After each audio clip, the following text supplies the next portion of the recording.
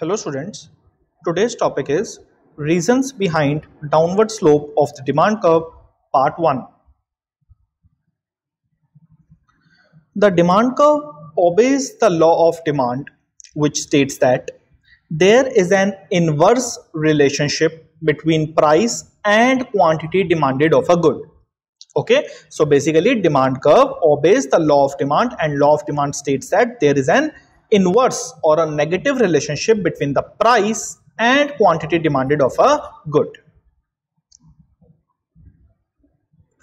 The reasons behind downward slope of the demand curve, or why more of a good is purchased as its price falls, are: first one, law of diminishing marginal utility; second, substitution effect; third, income effect; and fourth, new consumers creating demand. In this part 1, we will discuss the first reason behind downward slope of the demand curve, which is law of diminishing marginal utility. First of all, utility means satisfaction. In simple terms, utility means satisfaction. Utility, the concept of utility is measured in utils. We can understand this concept with the help of this table. In column 1, we can see there is units of apple consumed, and in the second column, this is marginal utility from apple in terms of utils. Now, when the consumer consumes first unit of apple, suppose he gets a satisfaction of 10 utils.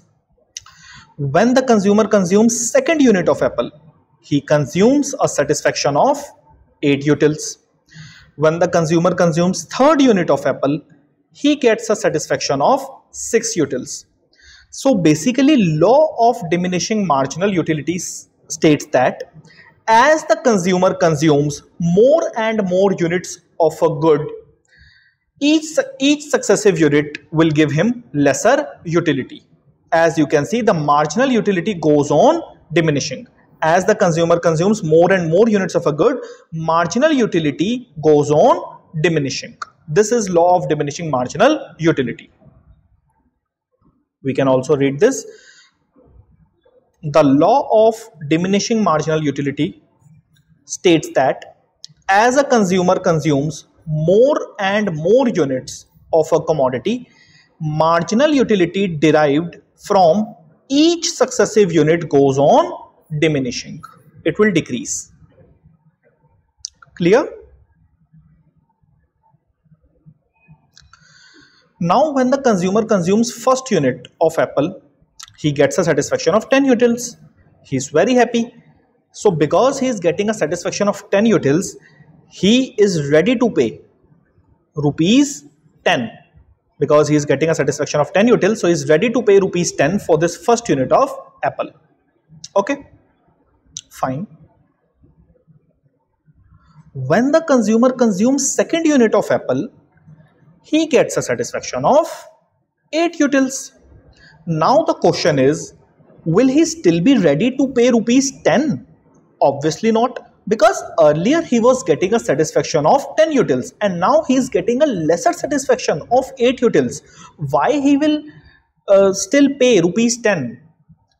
So he will be ready to pay rupees 8 because he is getting a satisfaction of 8 utils.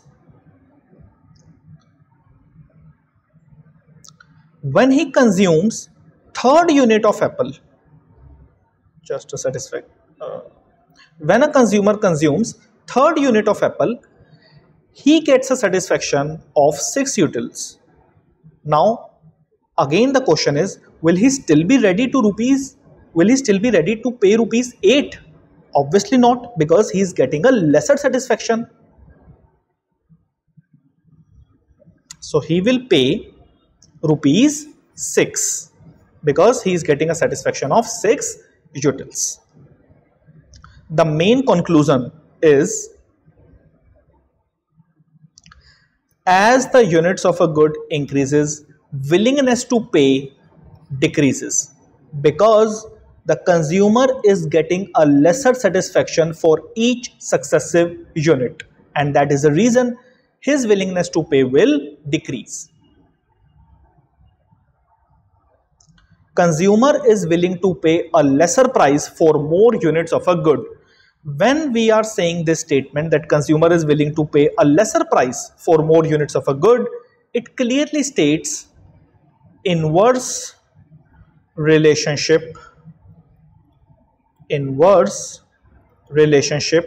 between price and quantity demanded. Inverse relationship between the price and quantity demanded. And thus, we can say that this implies that demand curve is downward sloping. So I hope that this concept is clear to you, that how law of diminishing marginal utility is a reason behind downward slope of the demand curve, behind the inverse relationship between the price and quantity demanded. Clear? Thank you.